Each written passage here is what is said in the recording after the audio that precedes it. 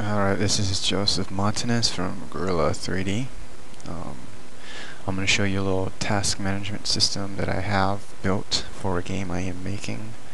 The reason I made this is to be more interactive with my staff members and give them tasks and whatnot. So I'm going to go ahead and log in. Now this design is pure CSS. So you can see the menu. I have some extra things I've added since my last task video that I recorded. So there's some basic things here. There's my tasks that you're looking at right now. Like I have this one.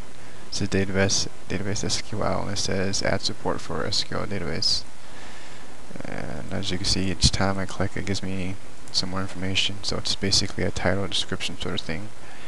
And I have my own custom checkbox system.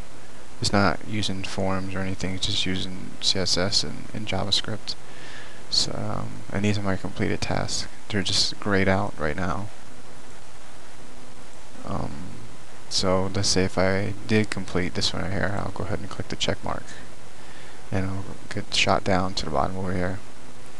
And, and I'll go ahead and, since I didn't finish it, I'll go ahead and uncheck it again.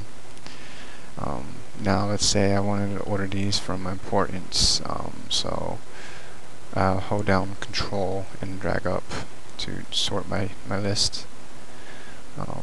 When I developed this, it seemed perfectly normal and worked fine, but I have a Mac user, and apparently Control and click is like right click, so I had to devise some other way to reorder lists.